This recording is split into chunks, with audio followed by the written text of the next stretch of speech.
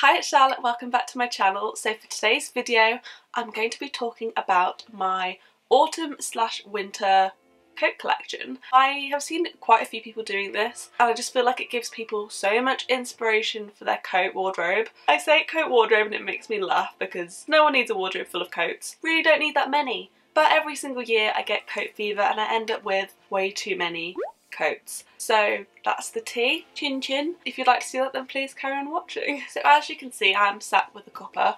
So I've got a list on my phone. I'm not going to be holding up every single coat because if I'm going to be honest, some of them are big, some of them are fluffy, they take up so much of my wardrobe. Basically I'm lazy. But I will be inserting some charm clips and actually I thought I might do a little pop them over there. See how I feel. Don't know, just feeling it. Please let me know if you prefer me doing sort of like me showing them over here so that I'm still talking, or do you prefer the charm clip kind of filling up the whole screen? It's up to you. I do have some kind of like thick coat like jackets and I don't know whether to throw them in there. We'll see when we get to the end what we feel like. I don't want to say I have loads of coats. It could definitely be worse. But I'm definitely still looking for coats, which is bad. Like I've already bought so many coats this year, like no Charlotte. So we're first going to start off with my white buccal Zara coat. This is definitely my fancy dancy coat. I love this so much. I mean, I need to not say that for every single coat. When I bought this one, it was because I definitely wanted a white coat in my wardrobe, and when I just saw this one in Zara, I just thought it was so beautiful and like princess-like. I just thought in the winter, it will just look fab. And I just feel like, because it's sort of that kind of tweed material, I just think it really ups the ante on an outfit. And I haven't actually yet worn it this year, but I wore it so much last winter. And yeah, like I said, it's the only white coat in my wardrobe really. Oh, well, apart from another one.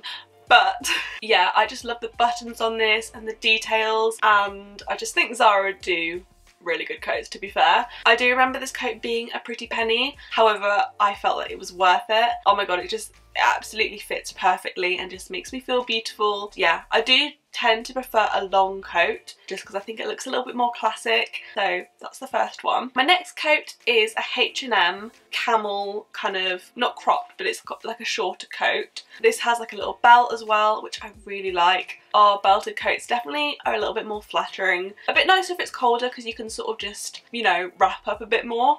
I love the colour of this coat. Again, with a lot of these I'm going to say that it's because I definitely needed a coat in this colour in my wardrobe because it just goes with everything in my wardrobe. It's such a soft and comfortable coat, especially in the autumn time. I'd say this is more of an autumn coat than winter because it's not really warm. It helps wrap you up. This definitely wasn't too inexpensive either. I remember this being quite affordable. Also, I'm bearing in mind that most of these won't be sold anymore, so I am going to try, if I can put the time aside, to try and find like similars or dupes to all these coats. I'll try my best. My next coat, oh my god, probably one of my favourites, honestly. Again, I bought this last year. I think the H&M one I bought the year before last year. Yeah, I got this from ASOS and it's just the most beautiful brown long oversized coat. I don't have a lot of long oversized coats. When I tend to buy a long coat, it tends to be usually quite fitted, so I definitely love the oversized fit to this. And oh my god, the mixed metal buttons, definitely the reason that I bought it basically. I remember seeing it on Chloe Hayward, and it's when I first discovered her channel actually, was the video that she was talking about this coat, and it was out of stock, so I bookmarked it. Then literally I got an email saying one size was back in stock and I was like, yeah, that's mine, thanks. And honestly, I've just been obsessed with it ever since. I had to do a bit of, what do you call it? De-rollering on it this year because it got a bit fluffy. Is that the right word? Like, it got a bit bobbly. That's what it is. I had to de-bobble it. But now it looks brand new all over again. So I'm so excited to wear it more this year. That again was quite a pretty penny coat, but so worth it. Like, the price of a coat is definitely dependent on how much you think you're going to wear it. So that ASOS coat, honestly, it was so worth it. I've worn it so much. And then lastly, I'm going to talk about one more coat before I get on to the ones I've bought this year. The next one is a River Island fluffy white. Oh my god, when I bought this last year, River Island, I don't know. I don't buy from them that often, but sometimes they do absolute gems, and this coat was one of them. I saw so many people talking about it, Chloe being one of them, Josie I think. I just had to buy it. And honestly, yes, it's not the most flattering coat.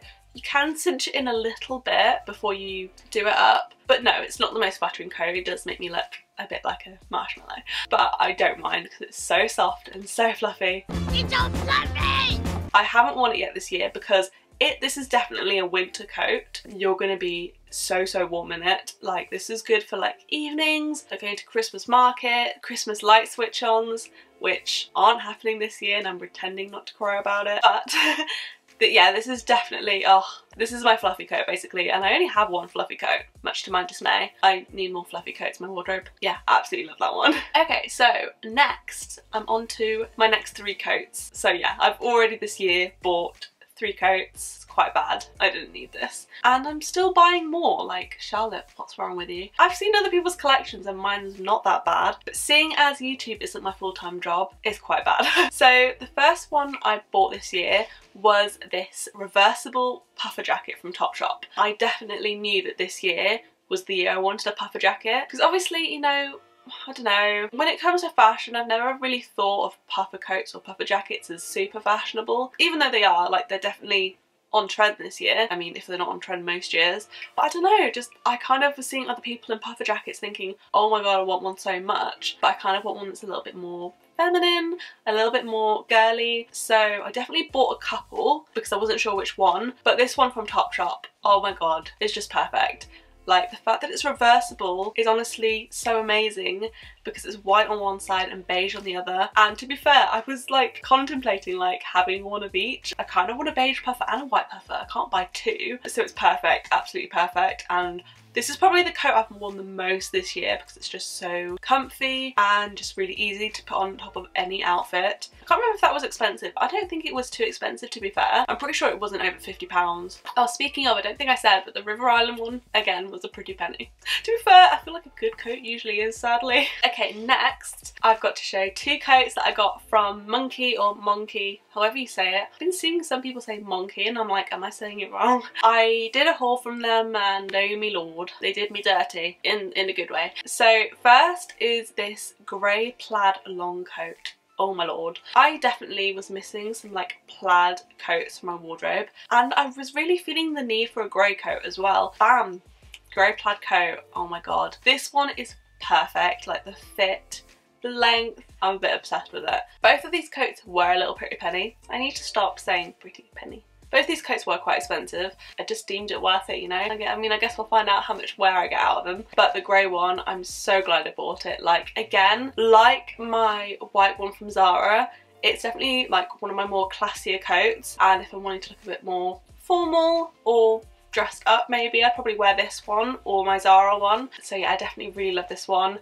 And then the next one, oh, I don't think I could get anyone's good opinion on this. As in, like, everyone I asked was like, don't keep it. Everyone was like, don't keep it, don't keep it. So I kept it. I just couldn't imagine sending it back. And it was this black vinyl coat. And most people were like, that's not really you. And I was like, is it not though? Maybe it's not. Maybe it's on like the very far side of me. I don't know, I've just seen a lot of people were rocking like black trench coats. To be fair, most people have been rocking like a matte trench coat, not a black vinyl one, but hey ho. I saw like on Kelsey's Instagram, I think it was last year, she wore a black vinyl trench coat and it looked amazing on her. It's probably what inspired me, to be fair. And I don't know, I just tried it on with a couple of outfits and it just looked so cute, kind of badass on me, and I just loved it. I've only actually worn it out once, I would say, because it's not a warm coat. It's the kind of coat where you're gonna have to wear like warm stuff underneath and put it on top, you know, because it's a trench coat. So I wore it out to when we went to the Harry Potter experience and I loved it like so much. It made me so glad that I bought it because I was like already feeling myself in an outfit with it. So really happy with both of those coats. So yeah, that is pretty much my autumn winter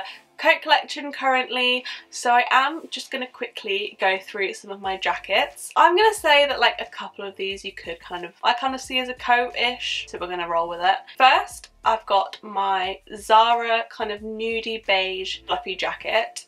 And this is definitely a jacket, to be fair. I just had to mention it because I love it so much. I'm not sure if they still do it, but I'm pretty sure it might be one of their basics. Not too sure. I remember having my eye on this for so long. One weekend that I went to Brighton with my boyfriend, I can't remember, but I just, one day randomly, I just did not dress to the weather and I was freezing. And I remember buying this and then like putting it on straight away because I was like so cold.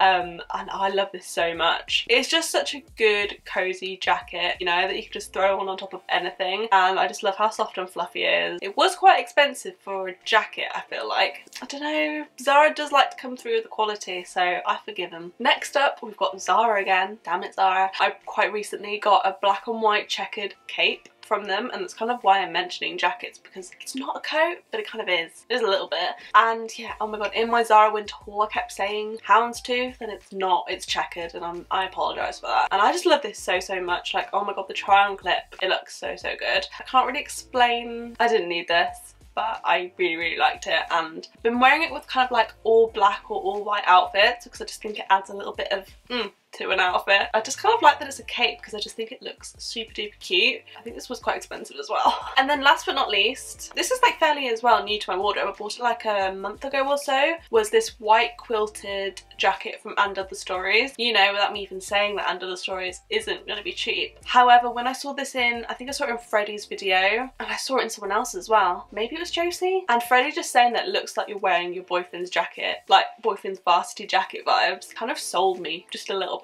Again, it is quite boxy and, like I just said, kind of like you're wearing your boyfriend's oversized varsity jacket, so it is that oversized look. It's not like super fitted or flattering, but it is super duper cute, and I've been massively into the white quilted trend at the moment. I honestly have to stop myself from buying everything that's white and quilted because I just think it's so damn cute. I just thought, I don't have many jackets, you know, like the in-between stage that isn't quite a coat, and so that's kind of why I convinced myself to keep it. But I do love it so much, and that's all there is to say on that. So yeah, that is the end of my autumn slash winter coat collection. I honestly don't think it's that bad. I've definitely seen some people's that are worse and have tons. Like, I think that I'm bad, but I'm not that bad. I probably should downsize, but at the same time, there we go. I really hope you enjoyed this video.